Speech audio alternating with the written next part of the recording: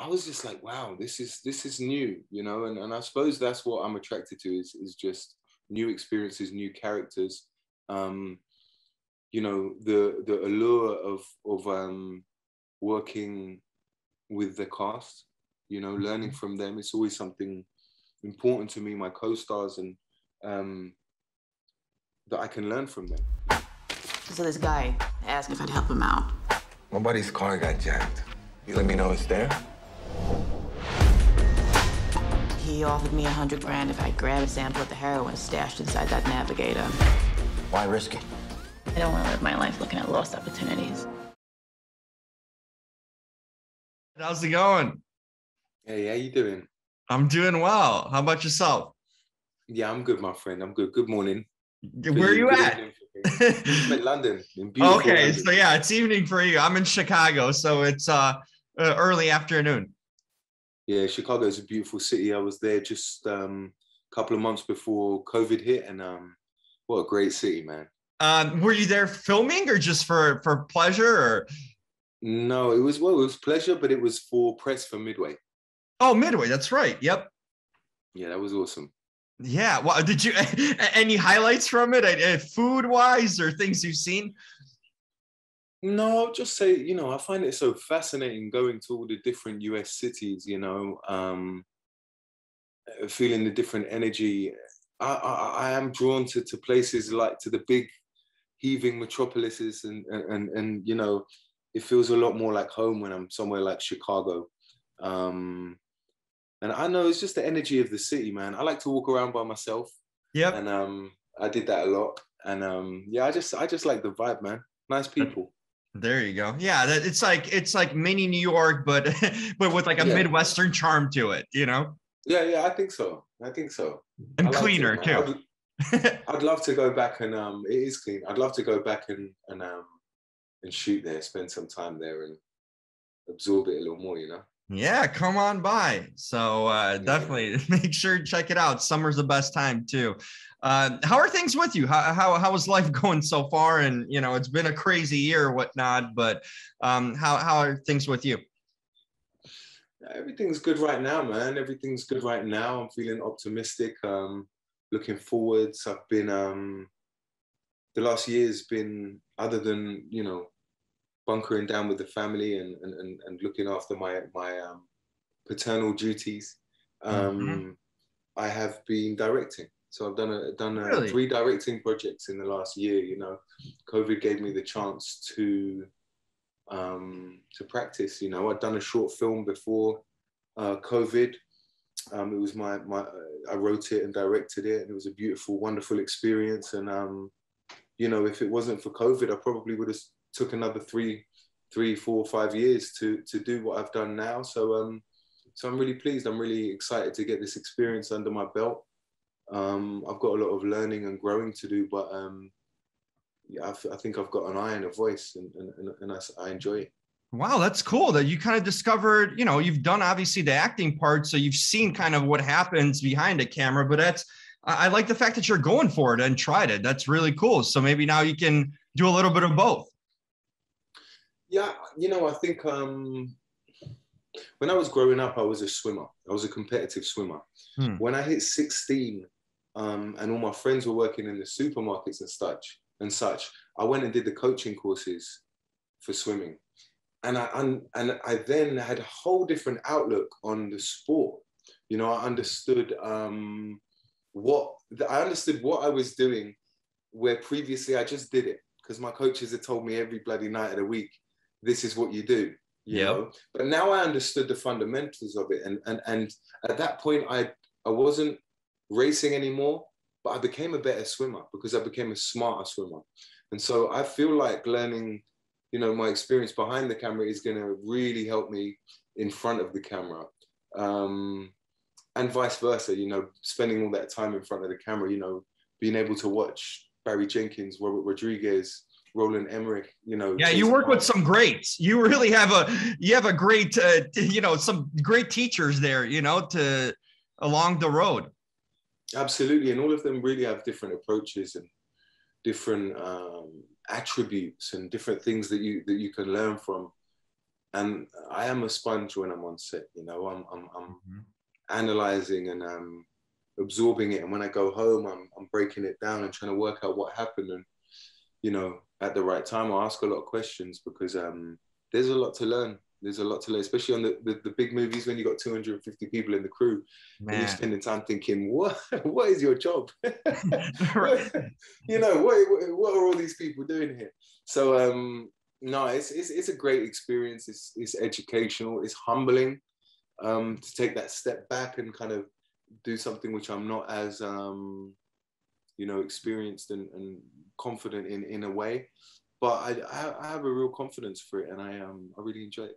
I'm excited to see you go that route too. So that's cool. That's cool that you're challenging yourself and doing something that you wanted to do, you know, and seeing the other side of the business. So I think that's really good all around, you know, for you personally and your career too.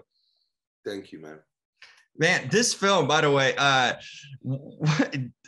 didn't know it was a true story or not. I was wondering too, but I could see it possibly happening. But it was so compelling, and you guys had just a wonderful cast on it too.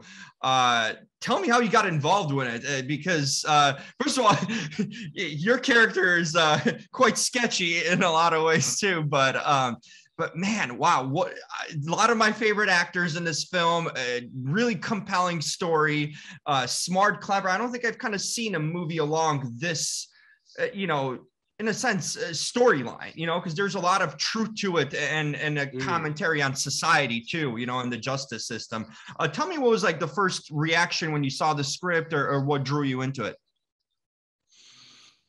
Yeah, I think my first reaction is like, what the F is this? You know, Right. I'm like, is this Jackie Brown? Is this, you know, Serial podcast season 2? You know, what is this?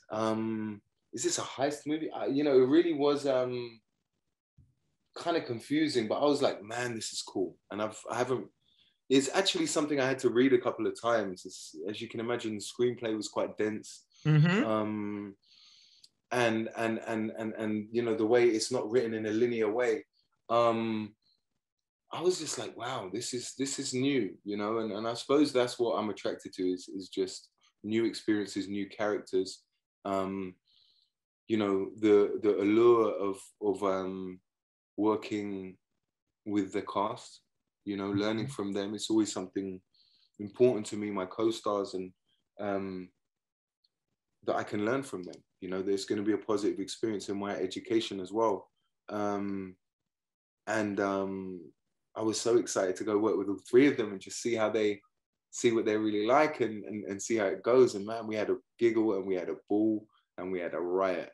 We shot in every borough.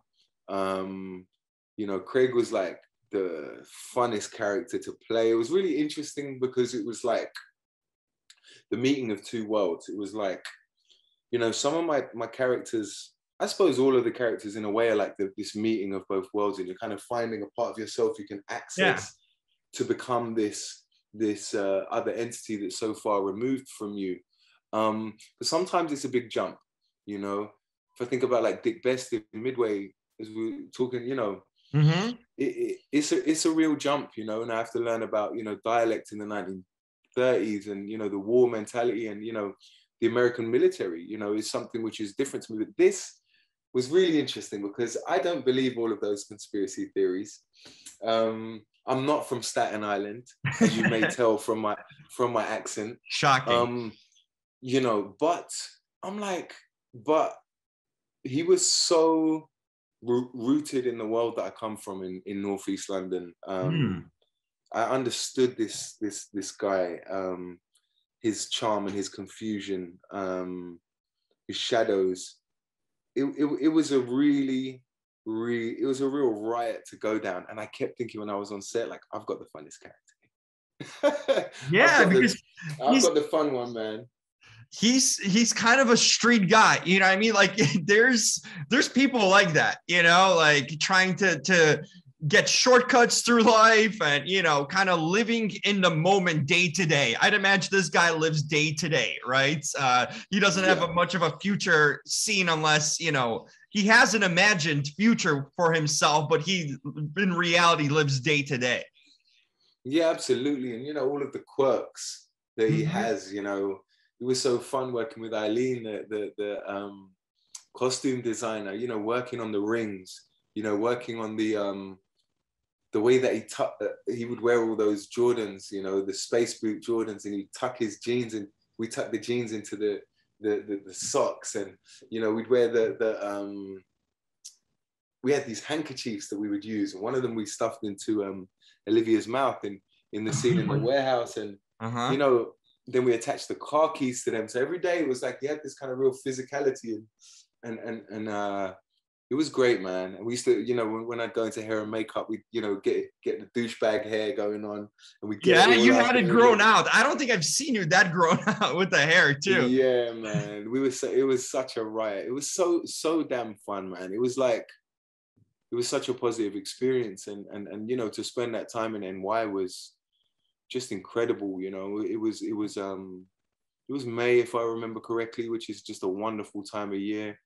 When we shot Beale Street, that was in fall, which was a beautiful time of year to be in New York. And then I got to go back in spring, so someone's looking out for me. And I was staying in Brooklyn, near Dumbo. And it was just like, man, it was just a really, really positive experience. I brought my family out, and I got some friends out in New York, so I got to, spend some quality time with them, and, clicking with Chase and Olivia and the other cast members. It was a beautiful experience. Yeah, and it was a predominantly English cast too. You have John, you have Olivia, so that's kind of felt like home, even though you're in Brooklyn, immersing yourself in a New York style, but you got a bunch of Brits kind of working alongside you. I know, we had 3 Brits and a Dane. It sounds like a bad joke. Yeah, it's right, exactly, Bill. Yeah, it was, but it's often like that. It was fun. It's fun, the fact that we're from the same place, but it would have been super fun if we were all from different continents as well, so but it was a good bunch. It was a nice bunch of people. And Scott, who played the whale, he was awesome. He's my guy. Big sweet, beautiful man. And yeah, it was a really good experience, man. I'm smiling. Yeah, I can tell on your face. I mean, that's genuine. Yeah, it really is, man. It really is. And Chase is a beautiful soul, and such a talented guy, and so thoughtful and empathetic and delicate. But he had the stamina, man. That's what you always wonder when you're working with new directors, is how they're going to look on week 3. Yep. What kind of notes they're going to come up with on week 5? How they're going to pivot? How they're going to how they're going to move then? And he was cool as a polar bear's toenails, man. He was chill. He I would love to work with him again. I would. And he's such a talented writer, and I'm hoping he's going to help me with some of my writing as well. No question. He wrote it. So, he's got success already under his belt. So that's a good, finally, on the last note, before I let you, I always love asking the question, I've seen your work over the years, been a big fan. What are some things you like to do in your free time when you kind of get away from the set? Obviously you did some directing now in pandemic, but any hobbies or kind of interests or passions outside of the industry in a way? Right now I'm addicted to Muay Thai. Really? Wow. Yeah. I'm like, I went on holiday last week for like 6 days, and I was just out in the garden shadowboxing every day. Like, can't wait to get back and hit some bags and pads. So yeah, really anyone that knows me knows I'm just friends, family, and training. I'm such a simple man. And then every now and then I swan off and do some silly stuff, and then just come back and friends, family, and training. That's what keeps you grounded. That's what's going to keep you away from that crazy Hollywood life and all that, and focused on work. And that's really cool, man. What matters at the end of the day, the people who were there from the beginning. Absolutely, man. Absolutely. That's so cool. Like, I'm so glad to get to finally talk to you. I've been such a long fan. I remember it kind of like comes full circle because I remember one of my first interviews I ever did and films I reviewed was The Model. And Matt's, No way. Matt's was my first interview ever, you know? Where was that? At Sundance? No, it was just like a phoner interview when the film came out. I think, yeah, right after it was. People didn't know much about it, you know. It was kind of a indie film, but it was my kind of introduction into what I do now. So I'll always vividly remember that and how much I enjoyed the movie and talking to Mads. It kind of started my career, and definitely, you know, you were a big part of that movie too. Oh, that's amazing, man. That movie is so close to my heart. I loved it. I wish people had seen it because it was just such a well done movie and interesting and kind of a great commentary on that industry, you know?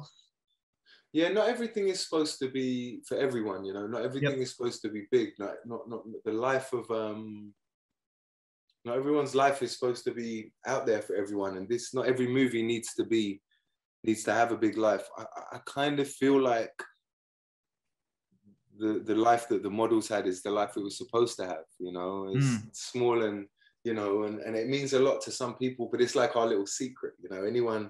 I had some guys that were moving my stuff from my house like 4 years ago or something. Amazing. The most efficient workers I've ever seen. In fact, when I was shooting my short film, I was like, I need to find those movers because I want them in my crew. And one of them at the end was like, they're all Polish guys. One at the end was like, hey man, were you in that movie, The Model? I was like, yeah, man. They was like, oh my God, we love that movie. And so that's like the... Yeah, because it had Polish production too. So it was, I believe it was half of it was like a Polish production. Yeah, we shot in Warsaw, in Warszawa. And so we spent about 2 weeks in Warsaw. I'm Polish. I'm from there originally. So that's why. Really? Yeah. Okay, yeah, do you know who Jerzy Dudek is? Jerzy Dudek, yeah. Yeah, that's my guy, man. That's Liverpool legend, man. We love Jerzy Dudek so much. Man. Absolutely, yeah. Yeah. Footballer. Awesome, dude. Yeah, absolutely. Oh, that's so cool. You see, that's another connection, man. I always just one final thing. Do you ever get confused or ever anyone say that you look like Sam Claflin? Did you guys ever get? Because I always sometimes when I see you guys, I'm like, man, you guys kind of look alike in a lot of ways. I wonder if you ever heard that. Someone put up a picture of me, Sam Claflin, and Nicholas Hoult. Oh like, yes, that's another one. All of us look kind of close. I kind of see what they mean, but at the same time, I don't know. I feel like, I think in photos for sure. I think the three of us look similar in still photos. Yeah.